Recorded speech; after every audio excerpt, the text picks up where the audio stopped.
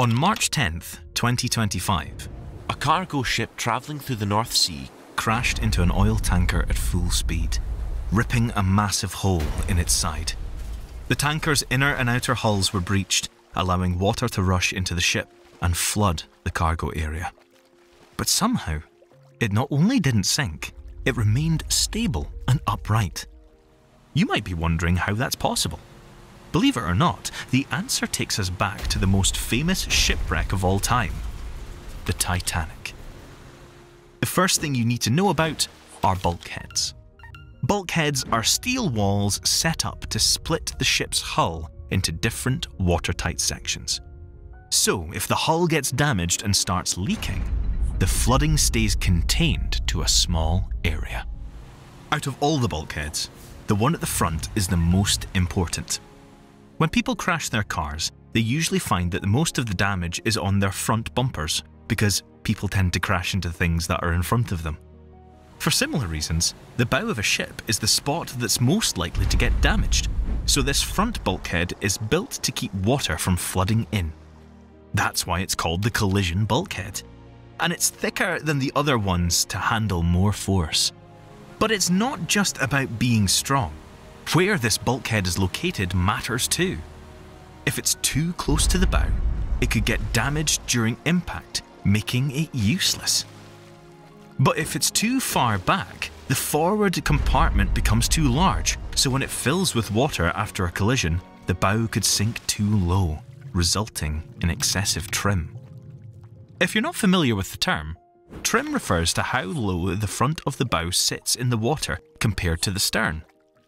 If one end is significantly lower than the other, the deck might come dangerously close to the waterline or even submerge.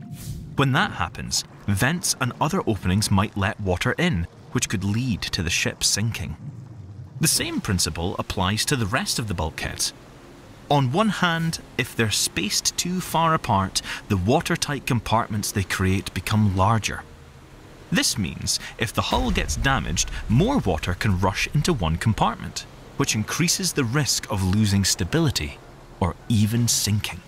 On the other hand, if the bulkheads are too close together, that means there are too many compartments. This not only adds unnecessary structural weight, but also makes the ship less efficient by limiting the usable space.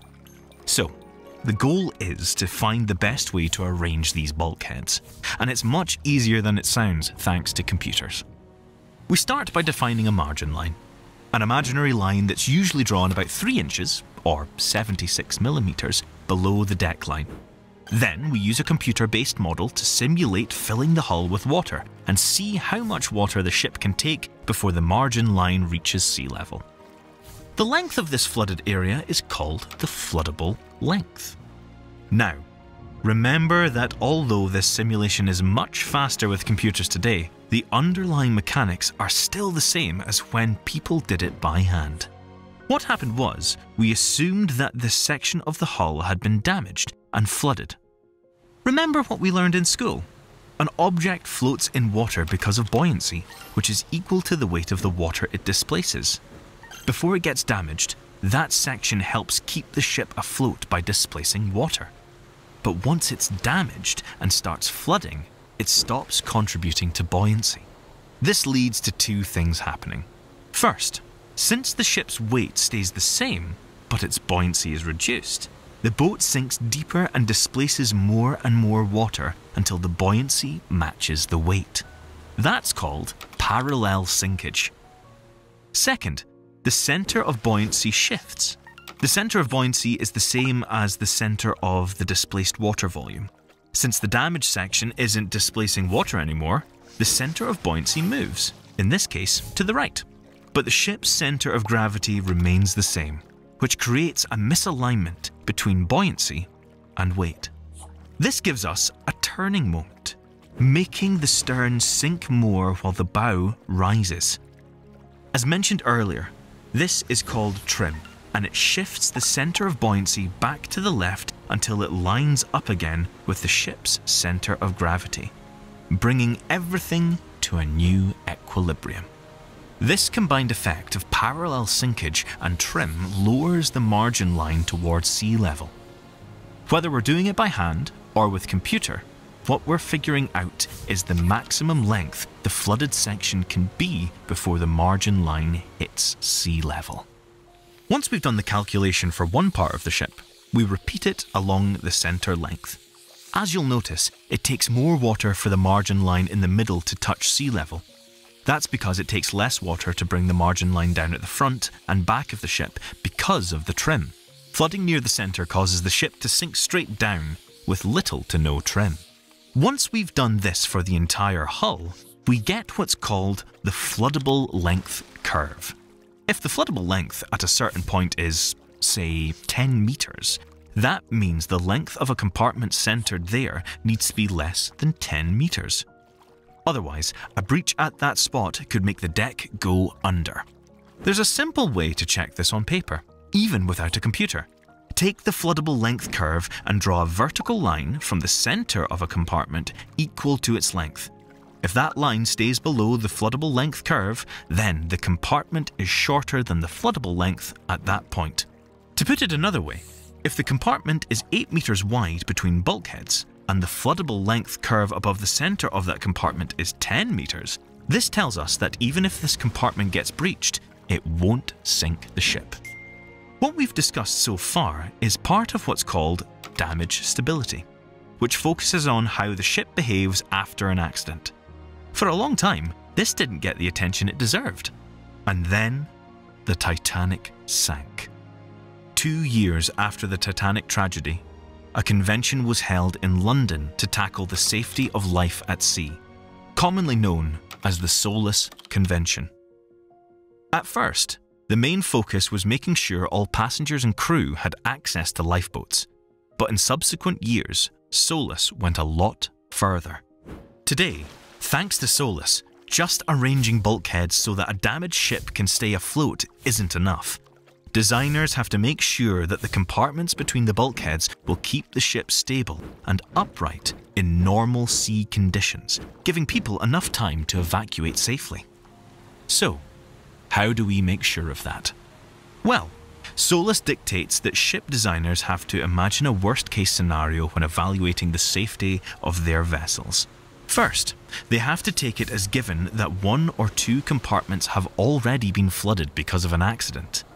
Second, they have to factor in the possibility that all the passengers are gathered on one side of the ship.